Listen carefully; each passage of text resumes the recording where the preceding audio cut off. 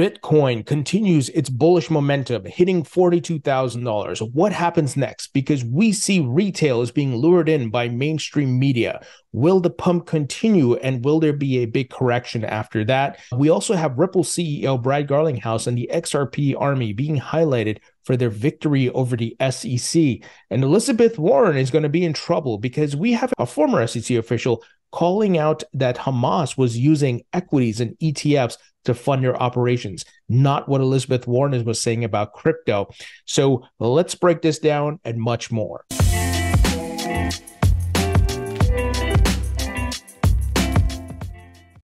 Welcome to the Thinking Crypto podcast, your home for cryptocurrency news and interviews. If you are new here, please hit that subscribe button as well as the thumbs up button and leave a comment below. If you're listening on a podcast platform such as Spotify or Apple, please leave a 5-star rating and review. It supports the podcast and it doesn't cost you anything.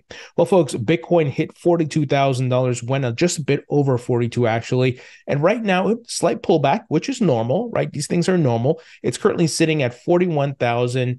Ethereum is at $2,226, BNB at $231, XRP at 61 cents, Solana at $60. So we are waiting for Bitcoin's next move. And I think that's another leg up. I think retail is going to start coming in. We got the mainstream media covering crypto, saying Bitcoin's pumping and the ETFs are coming. There's been ridiculous price points that are being put out by different folks, some calling for $500,000 Bitcoin. So we've seen this show before. I've been here since 2016, folks. And what am I expecting? I'm expecting a move to 48K. That'll be the 618 on the Fibonacci model here, similar to what it did in 2019. And then I think a correction happens there. I think Bitcoin goes down to about 30K. And at that point, I'll be buying back in and waiting for the new all-time highs, which I think are coming in 2025. Look, I'm here to make money. I don't care about being right and who gets the credit. I just want to make money. So I'm going to take profits off the table, walk away with money. And then I'm not selling all my crypto. I'm taking some. And then as we head to new all-time highs, I cash out at the euphoria phase. So folks, expect to see Bitcoin in the mainstream media and your Uber drivers and this family and that family talking to you about it and looking to invest. Am I personally buying right now? No, folks, I bought at 17K, 18K, 19K, 20K, right? Same thing with altcoins. I bought the blood on the streets and have been patiently waiting. When you become financially educated, you are buying the fear, the blood on the streets, the dips.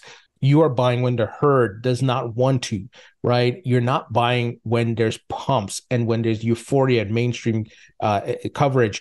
That's the time to be selling. So that's how I'm approaching it. If you just got in the market, well, be patient, maybe wait for the correction. I personally would not be buying this, but look, I'm not a financial advisor. Do what you want to do. And you should probably talk to a financial advisor, but I'm just telling you what I'm doing and what I've seen this market do prior and what I'm anticipating now. Now, interestingly enough, El Salvador's president, Nayib Bukele, he tweeted out today to all his haters saying El Salvador's Bitcoin investments are in the black after literally thousands of articles and hit pieces that ridiculed our supposed losses, all of which are calculated based on Bitcoin's market price at the time. With current Bitcoin market price, if we were to sell our Bitcoin, we would not only recover 100% of our investment, but also make a profit of $3,620,277.13 as of this moment. Of course, we have no intention of selling. That has never been our objective. We are fully aware that the price will continue to fluctuate in the future. This doesn't affect our long-term strategy. Nonetheless, it is important that the naysayers and the authors of those hit pieces take back their statements.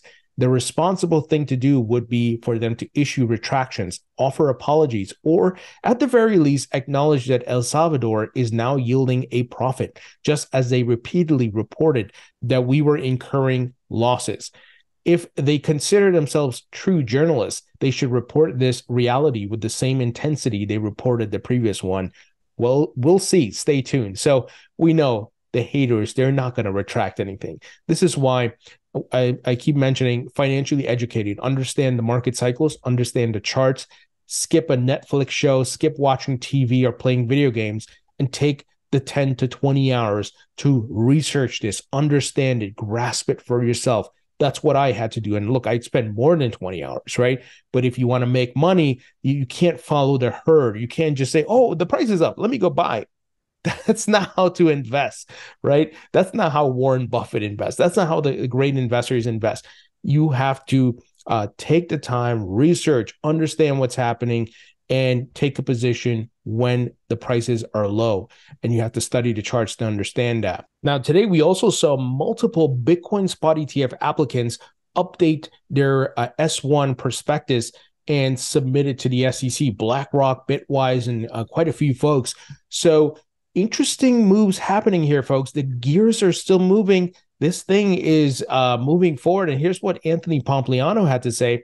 He said the Bitcoin ETF issuers are updating their applications so fast that you have to think they are all preparing for an approval at the same time that will kick off one of the most insane marketing blitzes in financial markets history as these large firms compete for billions in assets under management.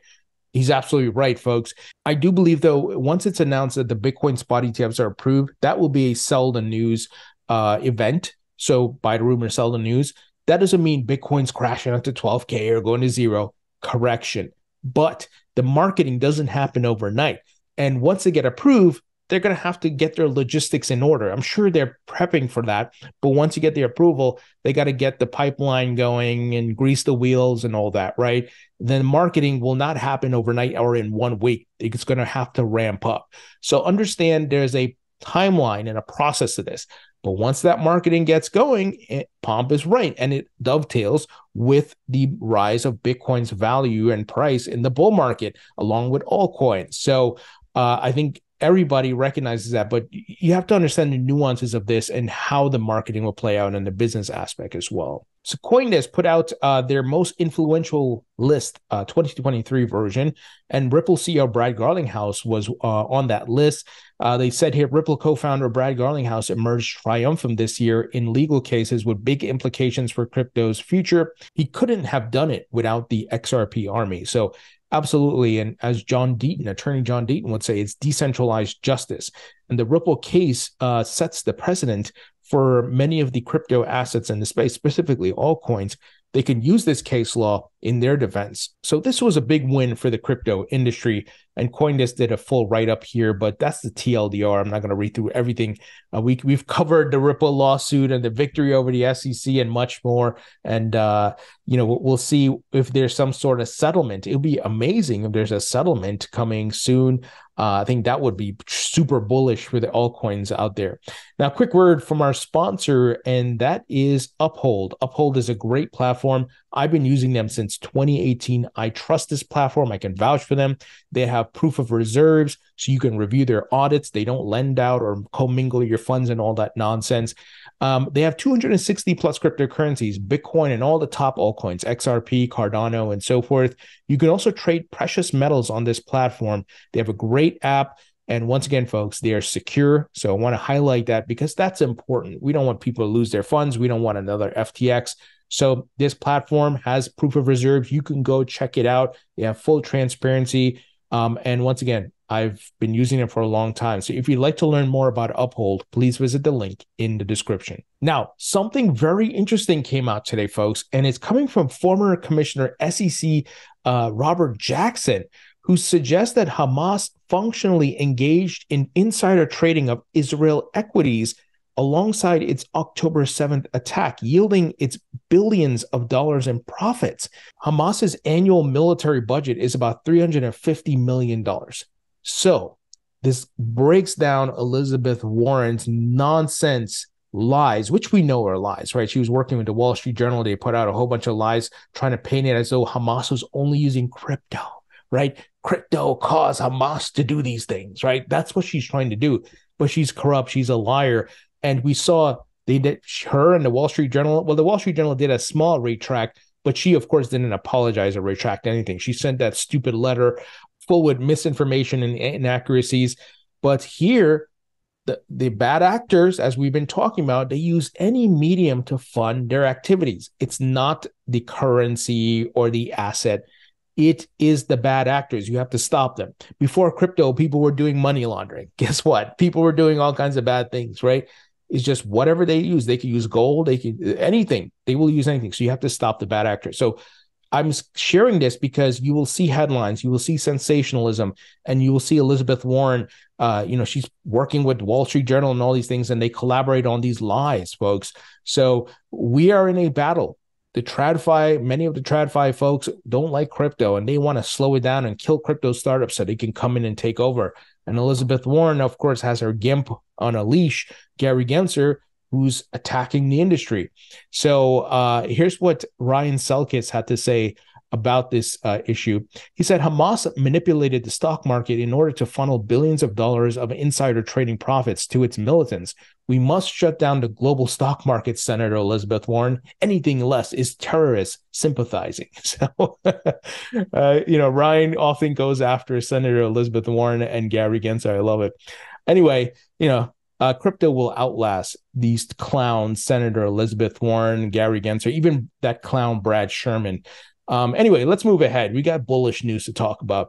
Asset manager Arbidine, crypto exchange Archax Strive, if I'm saying that right, Archax, yeah, for pole position in race to tokenize TradFi. So these two folks work with the Hedera network. So I'm bullish on HBAR. I have it in my portfolio.